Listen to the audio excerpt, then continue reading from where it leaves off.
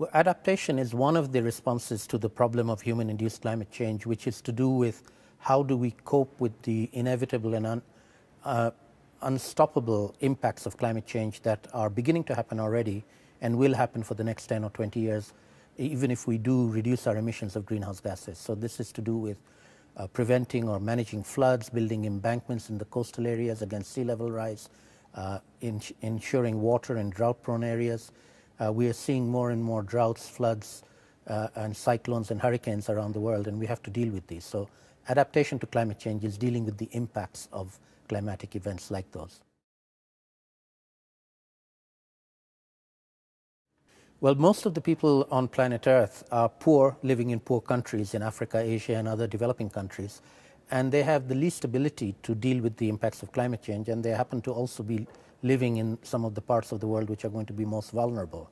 And so for several billion people living on planet Earth who are going to be affected by impacts of climate change and whose own greenhouse emissions are minuscule compared to rich people, it's the most important part of the climate change problem is how are they going to deal with those impacts?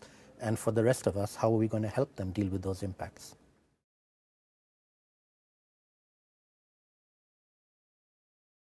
So in the Fifth Assessment report of the Intergovernmental Panel on Climate Change, in Working Group 2, which is on impacts, vulnerability, and adaptation, there are 4 chapters on adaptation. The first of the 4 is Chapter 14, which I was a coordinating lead author of.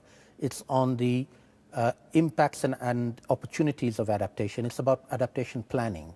The chapter after that, Chapter 15, looks at implementing adaptation, and the chapter after that, Chapter 16, looks at the barriers and limits to adaptation.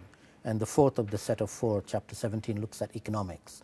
So my chapter looks at how do we plan for adaptation. As I said, this is an issue that we're going to have to deal with whether we like it or not, and we have to start thinking about it, both in developed countries as well as in developing and poor countries. So the main highlights of the chapter are that countries are now realizing that they have to do adaptation planning. Many of the countries have done plans, and we've cited a few of them. I'll mention the one from my country, Bangladesh, where we have a very significant large-scale Bangladesh climate change adaptation strategy in which the government of Bangladesh is putting substantial amounts of money themselves, and we're also receiving funds from the global community. And there are hundreds of activities taking place within government, outside government, many of them in the coastal areas, which are the most prone to the impacts of climate change, salinity intrusion at the moment, cyclones periodically, floods periodically. So a lot of disaster reduction, disaster warnings being put in place. That kind of thing is needed in many different countries.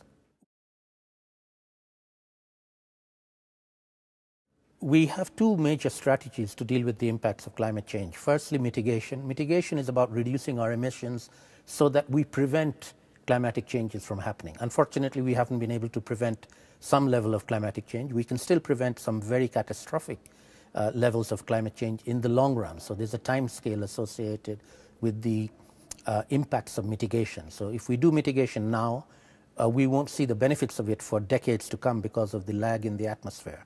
On the other hand, in the short term, there's nothing else we can do except adapt because the short-term impacts are already locked in. So it's a combination of adaptation and mitigation, not an either-or. We need to do both. Mitigation to prevent catastrophic climatic impacts in the long run at global scale. Adaptation to prevent and deal with the inevitable impacts in the shorter term, mainly in poorer countries and in poorer communities. Private sector has a huge part to play, primarily in mitigation because it's to do with the investments in what kind of future energy structures are we going to have.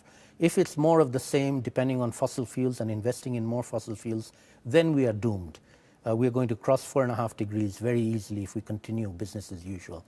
On the other hand, if the investment community changes the direction of investments, and we're talking trillions of dollars of investment into renewable and sustainable energy pathways, then we can actually prevent the catastrophic end of the problem from occurring. There'll be some impacts of climate change, but they won't be as bad as they might be if we continue to do what we're doing.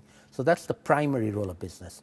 There are also things that business can do in the adaptation arena, primarily to do with insurance. The insurance companies now are realizing that they may be a huge loser if we don't take actions to deal with climate change. And so insurance is a very good tool to pay premiums so that we insure any loss and damage that might occur by paying the premiums now, and we can get some compensation for when the losses actually occur in the future.